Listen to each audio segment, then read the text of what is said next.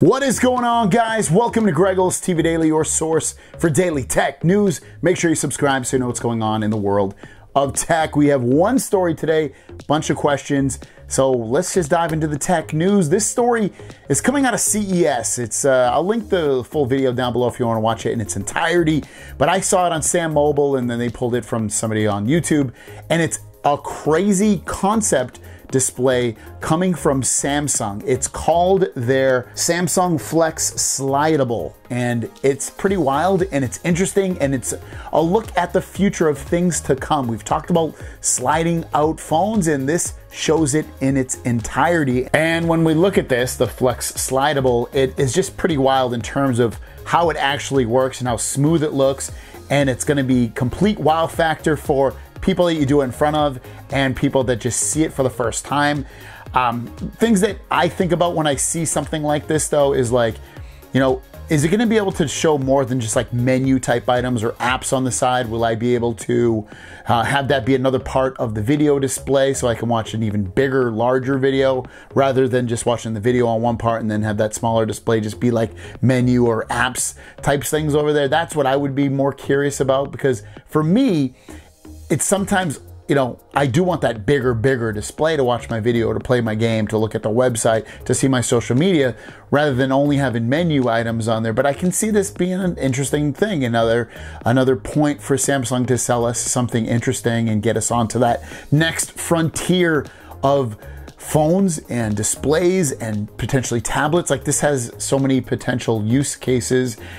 It looks amazing. Like, just what they have so far is totally like, whoa, that was pretty crazy and super smooth and pretty awesome. So what do you guys think about that? You think it's a cool little trick that they're going on with those flex displays that fold out, that slide out? Let me know your thoughts in the comments down below. With that said, let's jump into the Q&A portion of the video and drop that beat. First question comes from New York's Finest. Do you get better deals from Samsung when a phone is first announced or when the phone has been out for a little while? The way I look at it, I mean, I don't know the exact analytics of that breakdown, but when I see it, the way it usually works no matter when you buy it, you generally kind of make out the same. If you buy it in the beginning, you don't get a discount on the price usually, but you get really good trade-in offers and you get free gifts. Whereas maybe you buy it 3 months later, you might not get as high trade-in values, but maybe they've dropped the price a little bit, and maybe they don't give you as many gifts, but they give you one gift. So it almost equates out to what's really more important to you. Do you want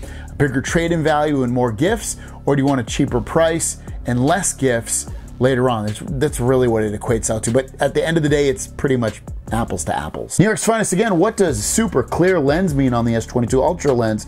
Is that the same as the Pixel's face on blur?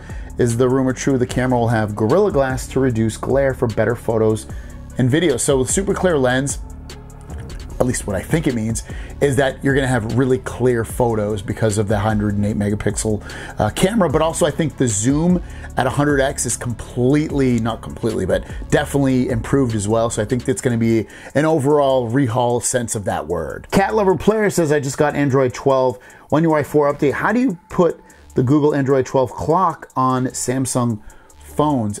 Do you mean on the home screen? If you mean on the home screen, I don't think you can, or you might have to get a different launcher. I don't know of a way to do that. I think that's what you mean. Do you mean like the Pixel camera? I mean the Pixel clock on here. Let me just pull up my Pixel phone while I'm saying it, because you probably don't know what I'm talking about. But I don't even have a clock on there. I don't know what you mean. Send me a screenshot on Twitter. I'm not sure what you mean. Bo Knows says, thoughts on Fuchsia OS and what camera do you use to film videos? So obviously it's rolling out to more Google type devices, smart displays and things like that. I don't have a lot of opinions on it, so again, I can't really dive too much into it. In terms of what camera I use, so currently I'm using a Panasonic GH5. That's usually what I use.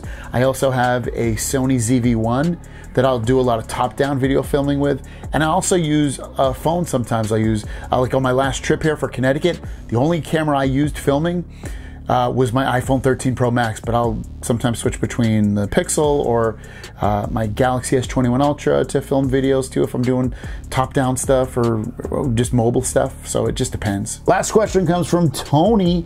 Is that Olibus? Do you know what the trade-in values will be towards the S22 Ultra? I'm looking to trade in my Z Fold 3. The way that they've done it in the past, usually if it's not the the previous phone generation that you're trading it in for the newer one, they generally don't give you as good trade-in values. For instance, a Z Fold 3, if you traded that in for a Z Fold 4, you might get $1,000. If you tried that Z Fold 3 in for an S22 Ultra, you might only get like $700.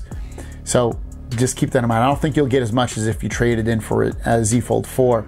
The other part of that is the highest trading value, I would bet, and I don't know for sure, but I would bet it's probably gonna be $700, $800 at the very most, but I don't think anything more than that. Thanks for your questions. If you have a question, leave it in the comments down below with the word question, and we'll see you down the road.